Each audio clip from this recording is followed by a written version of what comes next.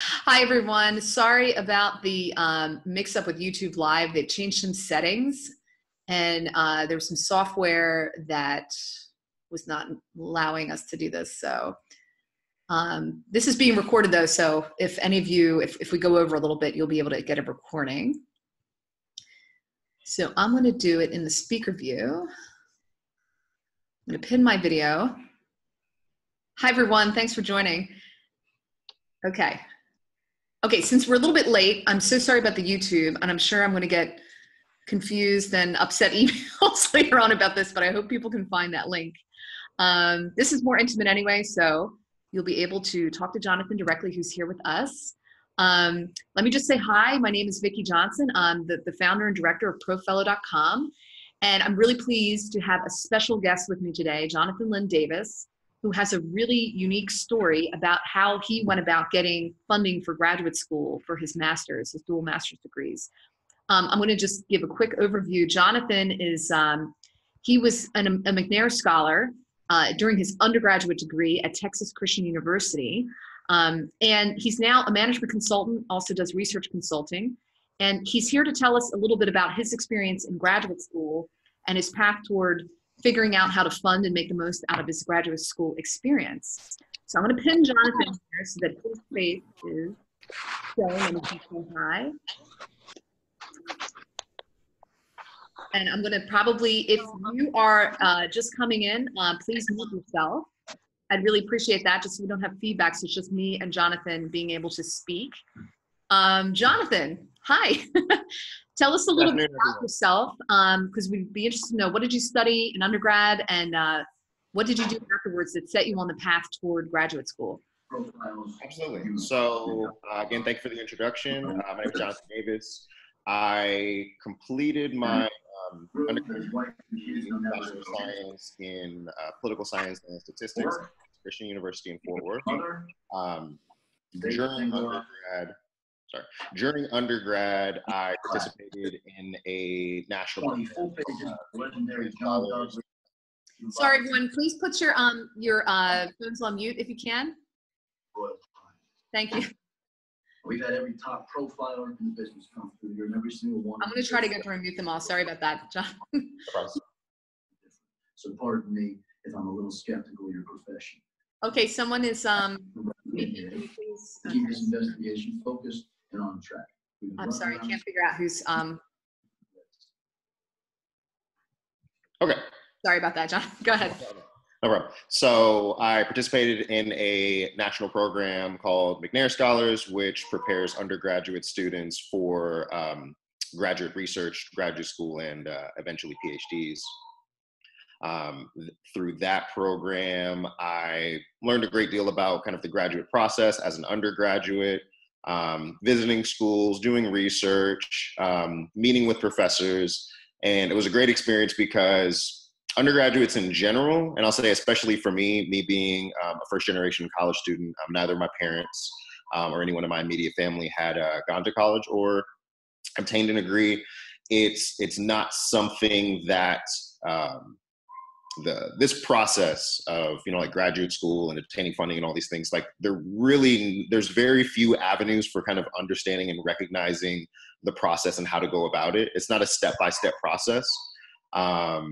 There's ways to like recognize and understand, but there's really not kind of a streamlined process for doing so. And so it really helped me kind of gain the knowledge to be able to go about it. And so for me, I kind of had a head start, in terms of preparing myself. So I started visiting graduate schools from my sophomore and junior year in undergraduate, visiting places, across the country, as well as a couple of other places outside. So I visited anywhere from Virginia Tech to Florida State, University of California, University of Texas, and like London School of Economics in the UK. And what I learned, I'd say the biggest thing that I took away from that is most of the ways in which you can obtain funding or improve your chance of getting accepted into colleges are by developing relationships with the people who make those decisions. And you can't do that simply applying to graduate schools. So by simply filing your application, you may certainly be accepted, but you miss out on a lot of the opportunities that are otherwise available. Right. Why did you choose the University of Texas to dual the programs, the Master's in Public Policy and the Master's in Public Administration? Sure. So I told myself my senior year that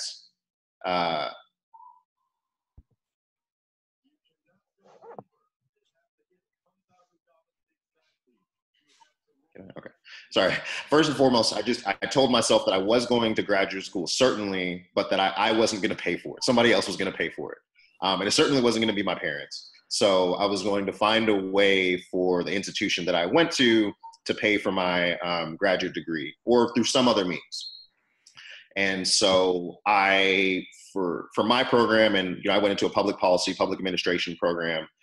So I chose, I think, like of the top 25 programs, I applied to like 4 or 5 of them, something like that. And I was admitted to 4 of the 5, and there were 2 of them that were granting me, a full ride essentially. One of which was going to pay for, all of my tuition and fees, and the other one was going to pay for all of my tuition and fees and provide me a stipend. And just really quickly, stipends are a way that graduate schools entice what they consider to be like highly qualified applicants, where they're essentially paying you to go to graduate school. Sometimes you just are issued the money. It could be any amount of money between, say, like, I don't know, $20,000 and $40,000 over the year, which may come with a requirement to do something like a research or a teaching assistantship. And in sometimes it might not require you to do anything. In my case, it didn't require me to do anything additionally for the University of Texas, which meant that I could accept that money and also take a research assistantship or teaching assistantship and also be paid an additional stipend. Sorry, and back to the last thing in regards to the program. University of Texas, the LBJ School, Public Affairs is, it's a top ranked program.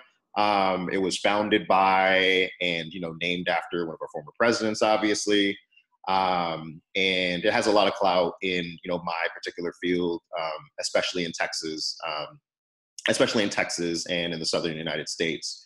And it was a program that I felt would be able to provide me a lot of background in my field and would help me prepare and excel in the fields of like public policy and government. Awesome. Now, when we first spoke, you had this unique story that, through the McNair Fellows Program, you had some funding for graduate school already, but then you went out and sought more funding. What sort of prompted you to do that? Because I think some people might think, well, I've got this, so I might not go that next step. I mean, what were you thinking? What was going through your mind when you went out to look for more? Sure. So the kind of preface for that, one of the things that I research, because I do a lot of academic research, one of the things I research is institutions. So I research how institutions operate and the kind of the symmetries and recognizing conditions and a number of things. So what I found first and foremost from my fellowship is that it stated that we're providing you X amount of dollars, and it is not recommended that you necessarily have an additional job. And I remember I went and I asked one of our deans, it's like, it's not recommended. Does that mean that we can't have a job? It was like, well, no, it's just not recommended. It's like, so we can have a job. It's like, well, yes. Like, all right, well, I'm going to do that then. And my kind of philosophy for jobs in general, but especially in academia, is that I apply to the places I want to work. I'm less concerned with whether they have job openings because like academic institutions are really kind of finicky in terms of how they utilize their funding. In general, institutes and centers and professors, like tenured professors, the general rule is they have a lot of money. It's really a matter of where and how they want to use that money. And so just because they haven't hired, say, graduate research assistants or teaching assistants before, doesn't mean that they won't. It just depends on the opportunity that presents themselves. So there's this institute that I was kind of aware of even before applying, Institute for Urban Policy Research Analysis at UT, that does policy and research in regards to mostly local and state governments and stuff like that, which is something I was really interested in. And I noticed they didn't have any graduate research assistants, which didn't concern me, but in recognizing that the professor that led the institute was a tenured professor, I knew that he was able to and had the clout to be able to hire those positions. So I essentially sent kind of an informal application that included like my research and background, a resume. I provided, my general availability, as well as why I thought that I would be a good fit. And in a couple of weeks, I received a call. It was kind of funny. I received a call first telling me, it's like, you do realize we don't have like graduate positions, right? It's like, yes. And they said like, okay, well, why do you think that, you would be able to be like our first? And I just said, because of X, Y, and Z, because, I do this kind of research and it coalesces with yours, et cetera. And then a couple of weeks later, it's like, okay, well, we might be able to work this out, but we need to talk to, this person, this person, this person. And after about a month, I got a formal offer. Okay, wait. So let's back up here. So Sure. There's a few key takeaways from this. One, you sort of sniffed out where you think funding exists inside the university. Mm-hmm.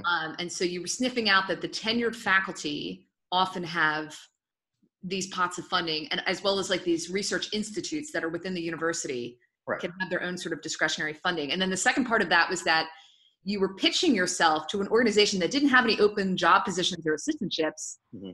So you're writing your letter. Wait, let's go back to the first part. How did you know where this funding might exist, these secret pots of funding? And how could other students sort of sniff out that at their own universities?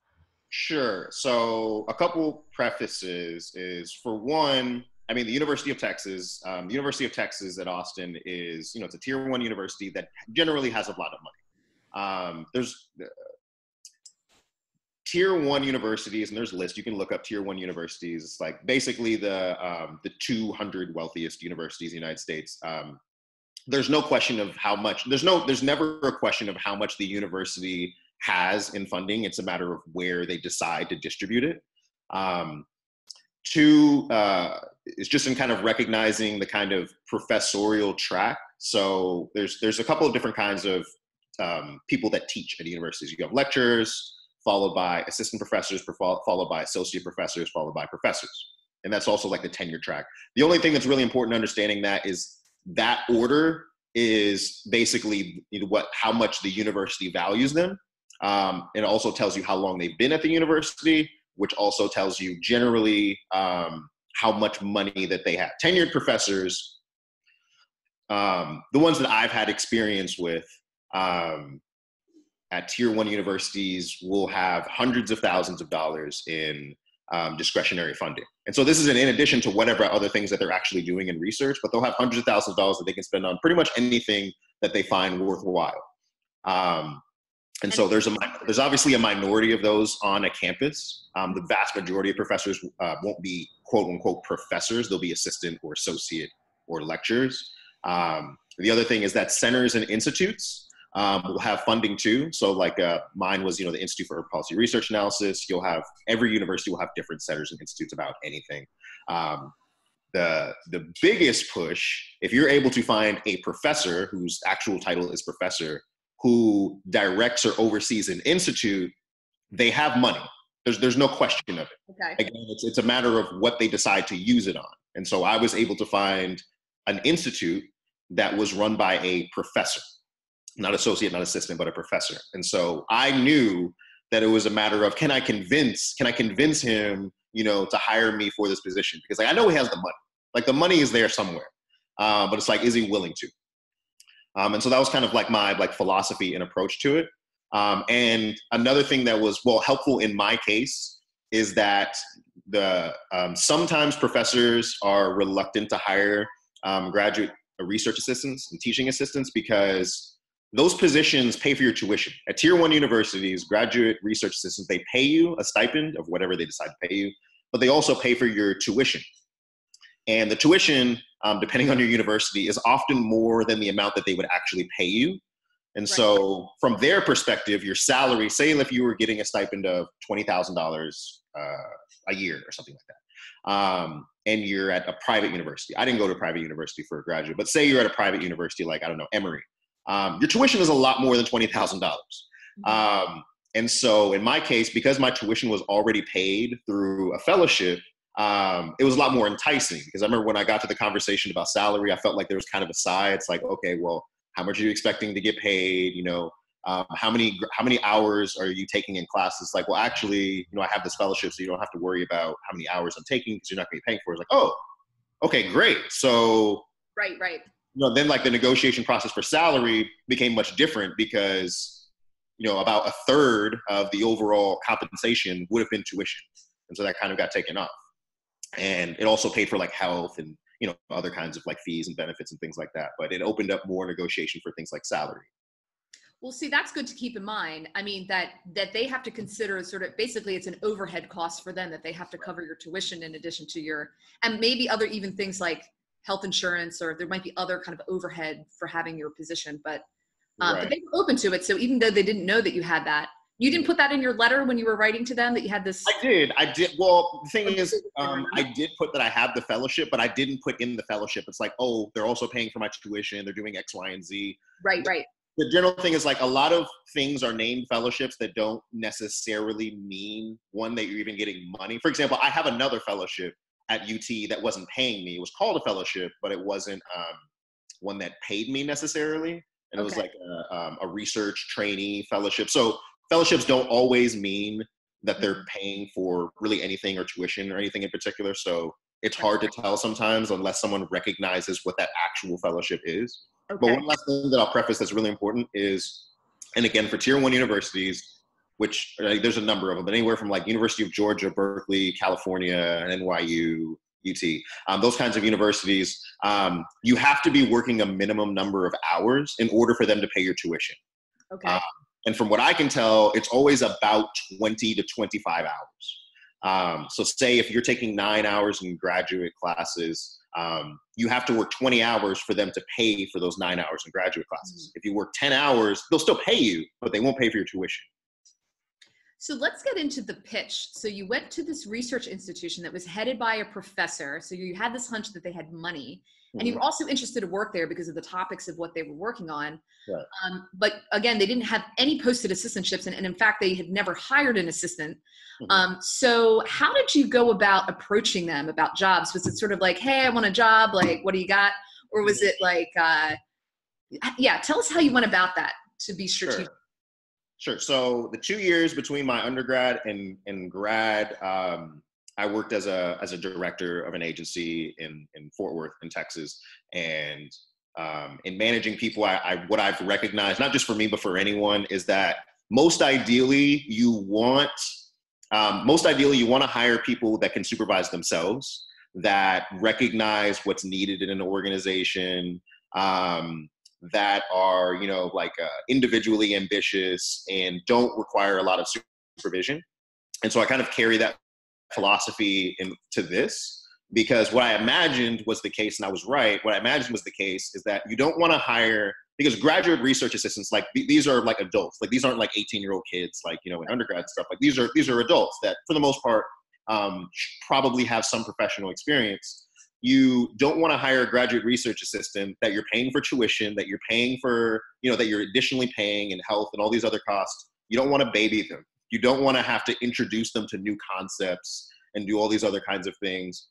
And so what I did is, you know, I basically overviewed, it's like, okay, you know, I'm applying for, you know, this position. I know this is what your research institute does. I've read these 3 research briefs that you've done, and it's similar to things that, you know, that I've published or that I've worked on.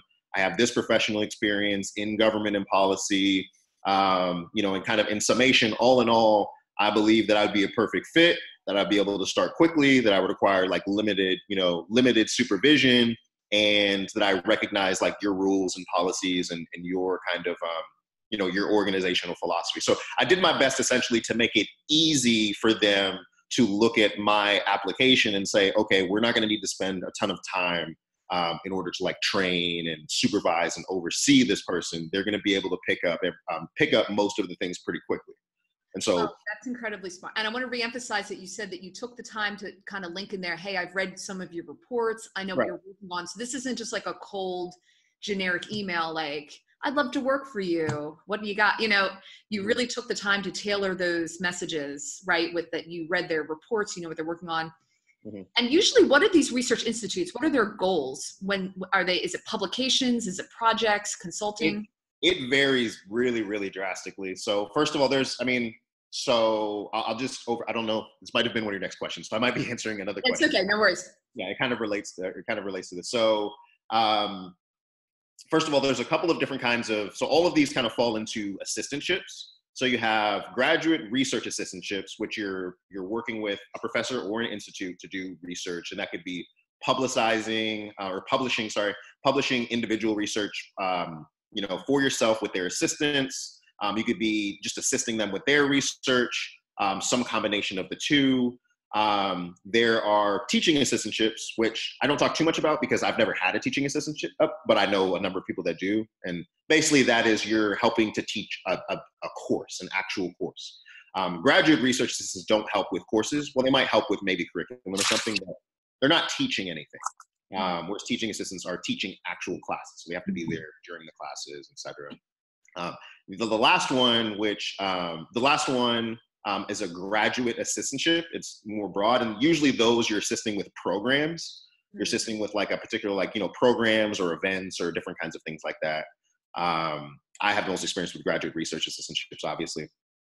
But in general, like, it varies really drastically because you could have a graduate research assistantship with the law school in which you're assisting with developing briefs and, you know, case studies in relation to, you know, whatever courts or judicial research the law school is working on. You could be a graduate research assistant for I have friends in like, you know, like they're in like biological sciences that are literally doing laboratory work. Mine has been more kind of policy, you know, more policy research oriented or social science research oriented. Mine didn't require me to publish anything. I was able to publish three pieces of research while I was there, but it wasn't a requirement. But at the same time, my position didn't exist anyway, so like it kind of goes along with that. So it varies really, really drastically. In part, depending on the field, like engineering GRAs, I can't even tell you what they do. I imagine it's very different than what I did. But it varies really drastically, and it's something that you really, that's another reason why you have to understand very specifically what you're actually applying to. Right. And I'll add kind of along with that. So in my opinion, the best, like, you know, in my opinion, the most structured, you know, GAs are with institutes and centers. But it's not to say that you can't get those with professors themselves, because again, professors have their own money, and a lot of professors have their own GRA. So like one of the professors that I had for a class at UT, I remember I took a class of his. It was called Political Sophistication, which is a really interesting concept that I'm not going to get into. And I remember after the class, I was looking up, like, well, I want to learn more about this. And I found out that he was actually the one that invented the concept in the 80s. And so he has like his own center basically on himself. And he has like 14 GRAs that are just for him. Wow. Literally 14 GRAs. But, you know, and he has more in relation to his center. So it's really about like following, you know, the money, I would say, which is, you know, in part with professors and in part with like centers and institutes. And I guess like, you know, developing a plan and recognizing, you know, what their needs are. That's the biggest thing, is recognizing what their needs are. Because sometimes they might not necessarily know, because, you know, for the one that I applied for that never had GRAs before, their question was, it's like, well, you know, what would you even do? And it wasn't a rhetorical question. It was, you know, we don't know what you would do. So can you tell us what you would do? No, and this is smart too, I think, especially if you're pitching an assistantship that doesn't exist, or pitching to an organization. Did you think at all strategically about what you should do that would help you kind of post grad school? You know, because you didn't go after teaching stuff, maybe because, I mean, if you are somebody that wants to go into academia or teaching, then maybe a teaching assistantship is the right one to go after versus a research or other more kind of programmatic one. Did you think about that at all when you were kind of making your pitch, or? I did. So I applied for, well, I didn't apply for any teaching assistantships. I was more interested in doing actual practical policy research. My field specifically is like quasi-academic. It's like, you know, quasi-academic and quasi-professional versus say like a program like, well, most PhDs, mine are masters, for example, but like most PhDs, they even require teaching assistantships and things like that. I figure when I get to that stage, I'll do that anyway. But in general, teaching assistantships are a little more regimented in the way that you have to be there when they're teaching the class, for example. Mine was really flexible in that I had to work a certain number of hours, but they, for the most part, didn't care when I was there. You know, like it was maintained, but like I could work, you know, the 20 hours in 3 days and 5 days. Sometimes I could go in on weekends and things like that. And teaching assistantships, I just didn't feel coalesce very much with what I wanted to do, because I wanted, you know, to do research on like, you know, institutions of practice and stuff. And, you know, teaching assistants, you have to find specific classes that you have experience in. So that's another thing. Teaching assistantships, I think you generally have to have more experience with the academic course load of whatever that thing is. Like if you want to teach psychology, you couldn't have just taken a psychology class. Like you would have probably had to have like a degree in it and several advanced courses and stuff. Whereas the GRAs, the GRAs are more like actual jobs in the sense of, do you have experience in this thing, whether it's academic and or professional? Mm-hmm. And thinking of like, you know, say you already have like your degree and you're done. It's like, would you be able to get some kind of, you know, job there in that way? And so that's kind of the way that I looked at it. But in all, you kind of have to look at these very individually, mm-hmm. And you can't treat it like, say, like Indeed.com. Like you can't just ship out copied applications everywhere, because they'll figure it out very quickly. And, you know, they're looking at all this, like you said, the overhead and everything. Is like, they're not going to pay a combined, what honestly is probably, you know, $40,000 to $50,000 a year at a public institution. And they're not going to pay all that for some random student that is interested in something. They're not looking for people who are interested. They're looking for people who are experienced, who are invested, and who have like a vision and plan. Yeah, and I also want to tack onto this, because sometimes students ask, sometimes in their pitch, they'll talk about, financial need. Well, I need this job financially, yeah. But I sometimes think that's a mistake, because they're not going to pick you just because of your financial need. Right. Yeah, that's really important. So I've had a couple people that I've talked to recently. They don't care about your financial situation. The college and university might, in terms of like you being admitted and looking at like need-based scholarships and stuff. But in the end, TAs, GRAs, GAs, these are jobs. Mm-hmm. And they want the best people for those jobs, which is something I didn't say, which I should have said earlier, which is why they'll take anyone that fits those positions regardless of what the department they're in. So for example, like for mine, for the Institute of Urban Policy Research Analysis, it wasn't even, although it was policy, it wasn't even in a part of my college. It was a part of the College of Liberal Arts, which is an entirely different college. But they noticed that like I fit the skills that they needed. So they took me over someone that may or would have applied in that college. And which is why, for example, if you come in, like say with a law degree, you might be able to be a research assistant for policy or for government or economics or anything. All in all, they want the best fits for those positions, and they don't care about your economic situation. They care about getting, because from their perspective, it's like, how are you going to help me? How are you going to help me get my work, published? How are you going to help us manage our programs or events? How are you going to help teach this class? And they're not thinking about your financial situation. It's just completely irrelevant in relation to applying for those positions. Again, that might be something to talk about on your application to a graduate program, maybe, but not in relation to these, because they're jobs. No more than if you were applying to a job at like American Airlines. It's like, hey, I really need this job because I haven't been working in a while or something. They don't care. Yeah. Okay, so I got some really good key takeaways so far. One is that the assistantships, number one, can help pay for both tuition and give you an annual stipend. So that's a significant amount of money for graduate school. You can do it at the master's or doctoral level. Mm-hmm. But secondly, the biggest takeaway is that these are jobs. technically for the university. And so you need to pitch yourself like you would in an interview. So they're not going to pick you based on financial need. They're not going to pick you even just because you're from that college. They're looking for the best people. So you really need to tailor your application, your approach for each opportunity. And then also what I liked is that, just kind of drawing on your strengths, like figuring out from your professional and academic background, the things that you bring to the table is really important, and highlighting those things. Let's talk, because I want to make sure there's time for questions, but let's talk about timing. I know right now we're in April. I know some of you have gotten acceptance letters for, things that are starting this fall, and maybe you're like, oh my gosh, I don't have funding. Let's talk a little bit about timing in applying to assistantships and other forms of graduate funding. What have you learned in your experience on that? Okay, so in general, you can apply for these at any time.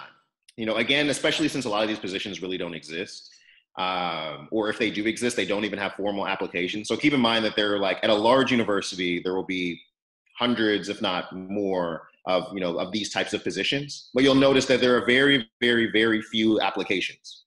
So even in places that have like formally instituted positions, they don't have applications. They just kind of pick and choose who they want. A professor might have some professors I know at the end of their classes for TAs, they'll just identify one or two students like, you did very well in this class. I'd like for you to be a TA, whatever. GRAs and GAs, they don't really do that. They kind of, they pick who they know or who comes up.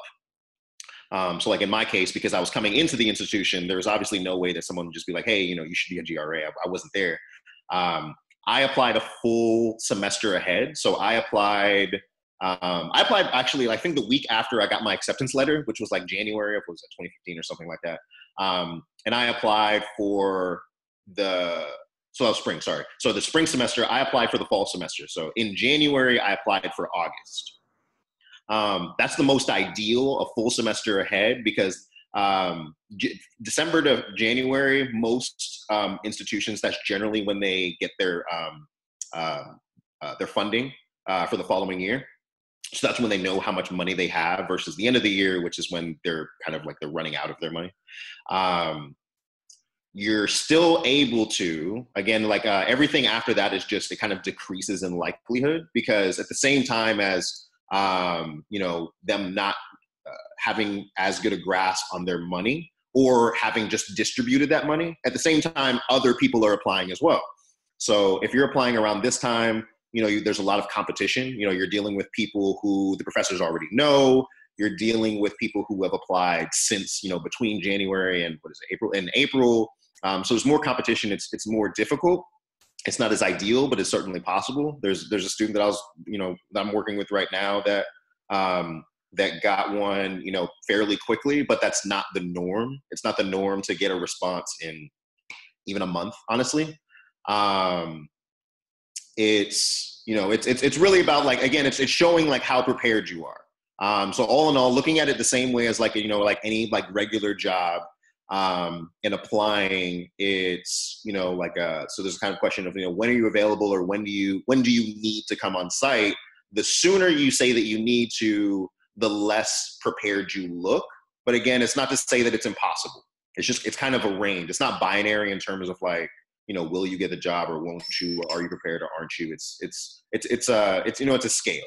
And so like, if it were now and say you'd been admitted for August, you certainly could apply.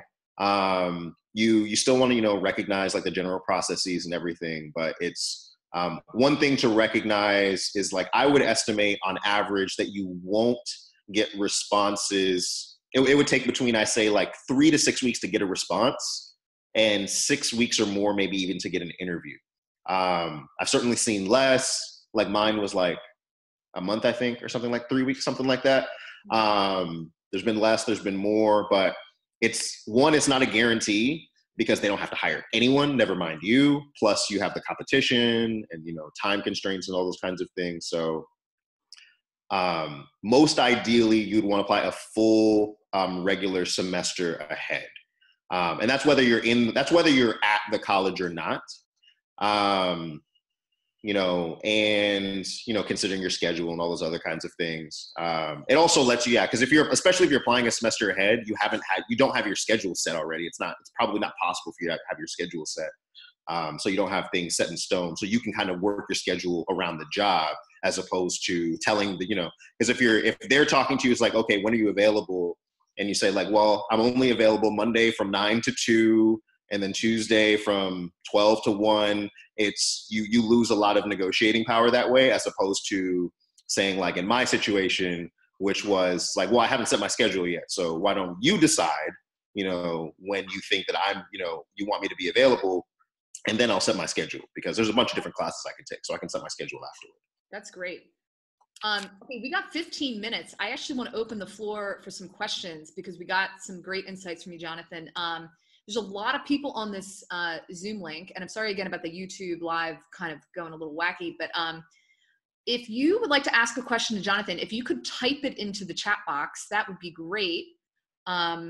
People might be able to raise hands too, but I'm just, sometimes we get a lot of feedback with this many people on, so feel free to type it into the chat box if you have a question for Jonathan. This takes a few minutes. There's a bit of a delay. So I'm going to ask you one last question, Jonathan, in the meantime.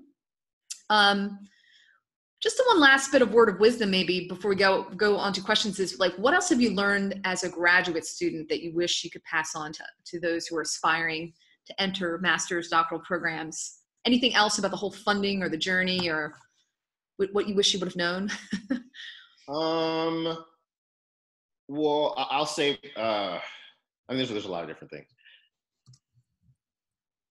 I think it's really, really, the only thing that I would say, like, maybe that I would regret is not going directly into a PhD program, but really marginally. And it was because I wasn't sure what, PhDs, like, obviously, like, PhDs are much more intensive than masters. They're much longer and they're much more grueling.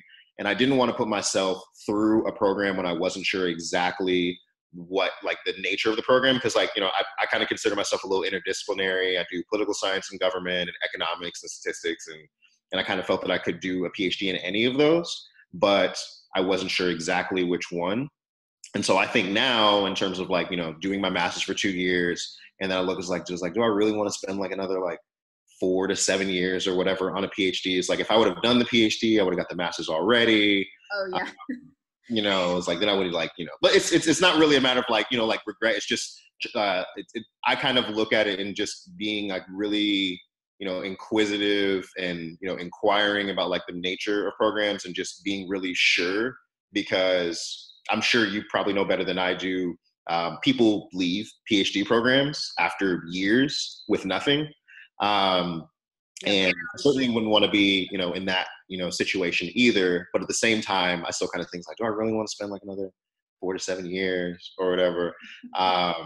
But it has helped me. It has helped me a lot, I'll say, with this process, with like, fellowships and scholarships and all those kinds of things, and looking at PhDs and stuff for the future, which I didn't tell you, but I'm actually going to be applying in December, or the October to December period, for mine. So I'll be in like the same boat as a lot of the people here.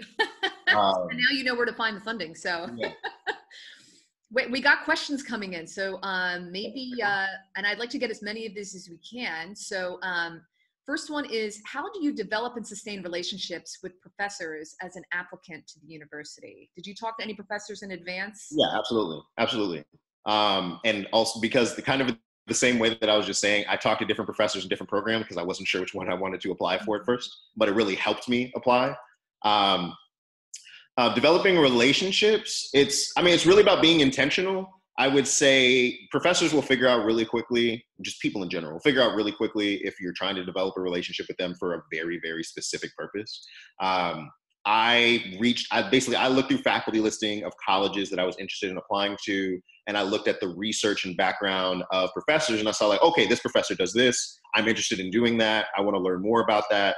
I would send an email and say like, Dr. blah, blah, blah. I read your research on this and that. It would be great if we'd be able to talk sometime, or, I'll be in Austin or New York or whatever college it is. I'll be there, for this week. It'd be great if I could meet and chat with you a little bit about your research. Also I'm applying to the university like next fall or whatever.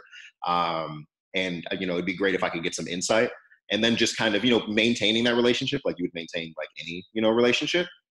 I mean, it's hard to say there's like really a strategy, because I feel like the more you strategize in that way, the less genuine it seems. So really, it's just kind of like, what I'll say is like, professors are more often than not flattered that you're interested in their research.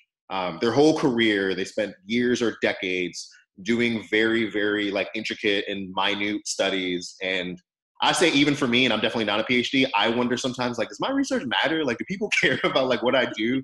Right. You'll get more good responses than you won't when you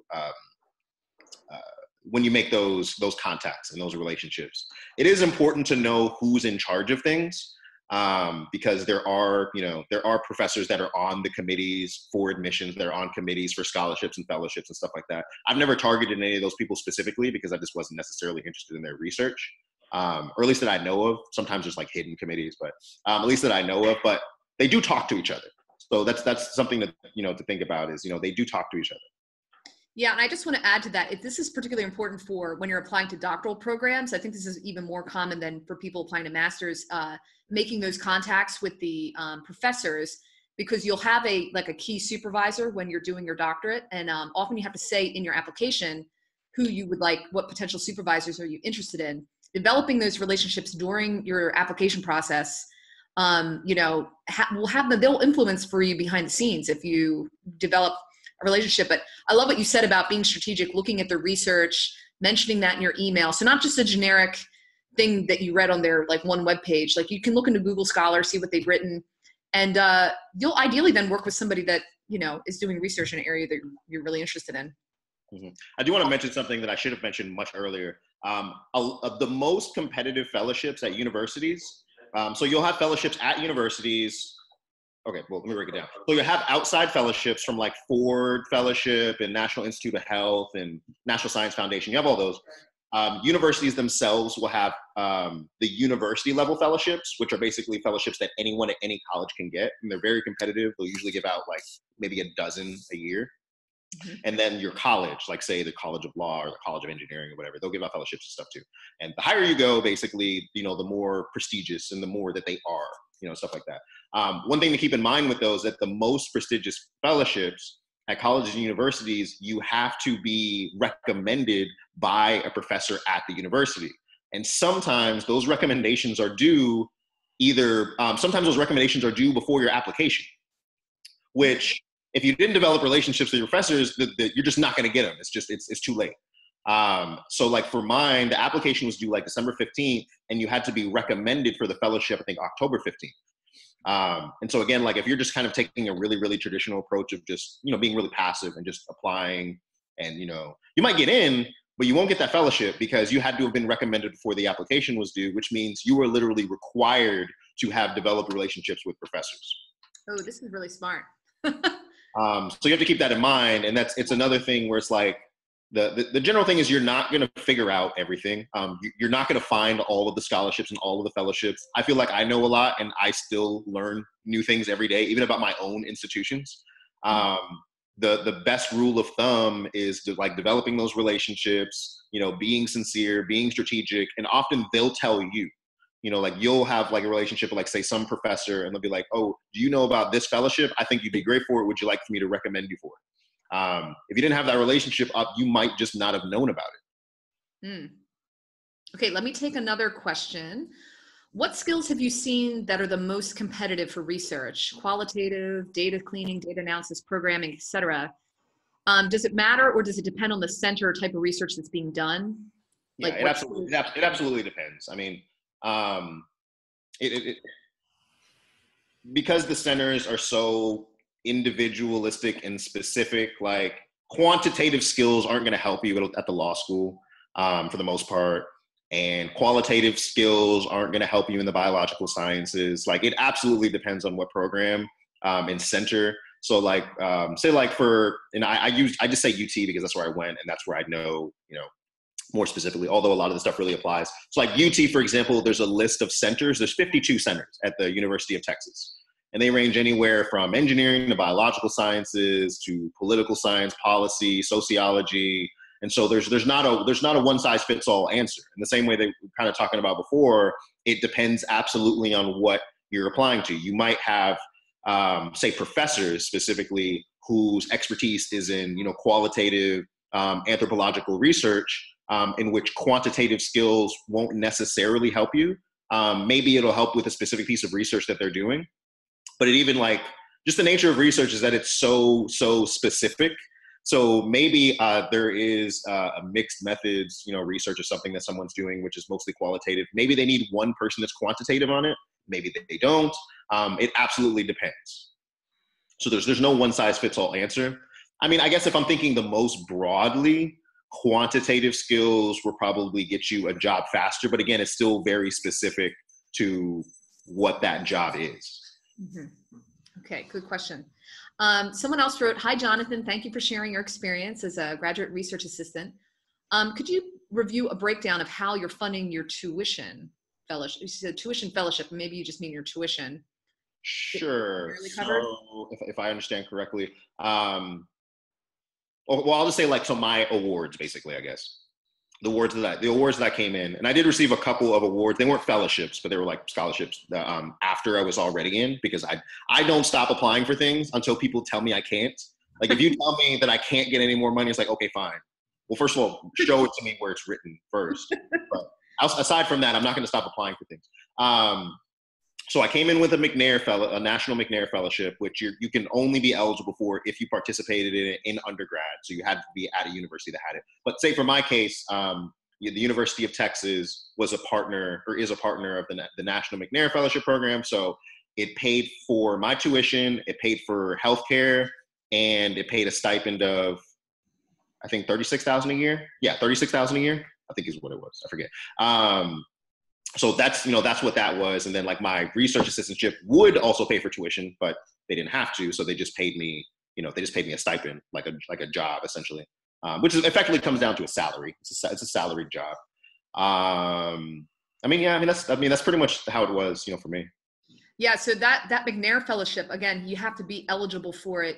You have to be at a university as an undergrad and be eligible, in undergrad. So probably most of us wouldn't be eligible for that, but there are fellowships that you can look for as an undergrad that will help fund graduate school. Mm-hmm. Be on the lookout for those in the ProFellow database.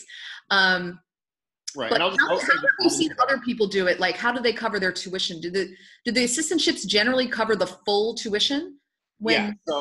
So the way, and it does vary. And, I always preface by saying this is generally how it operates at Tier 1 universities. Tier 1 universities, in the ones that have money. So if you look up a list of the top 200 most funded universities in the country, those are pretty much Tier 1 universities.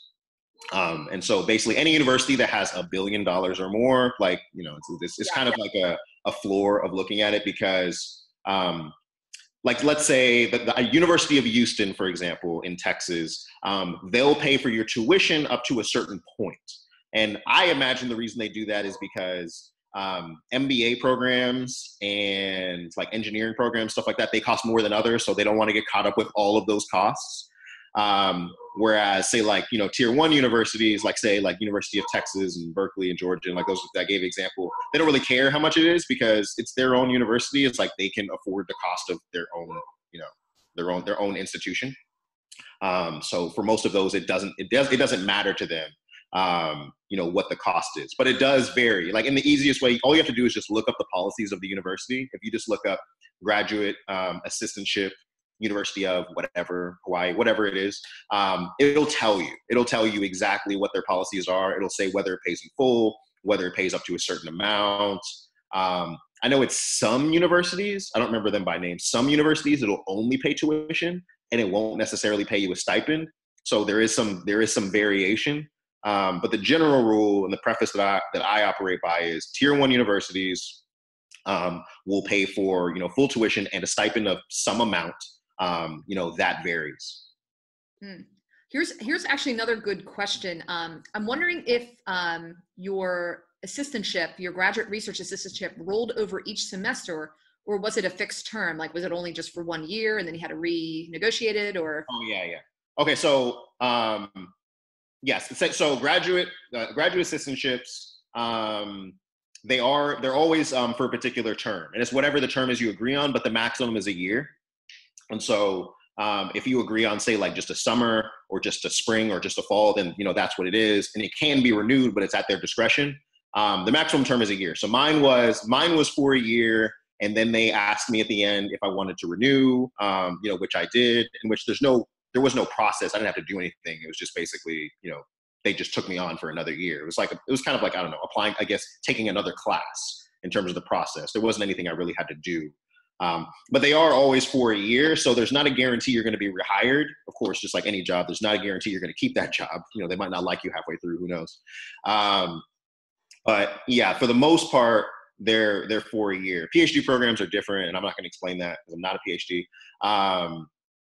Sometimes they'll have like guarantees for jobs as long as you're, in the program for TAs and stuff like that. But in general, those GRAs, TAs and stuff. Well, TAs are different actually because they're classes. So those are often by semester because they're literal, semester by semester classes. But GRAs and GAs, in my experience, the contract term has been for about a year.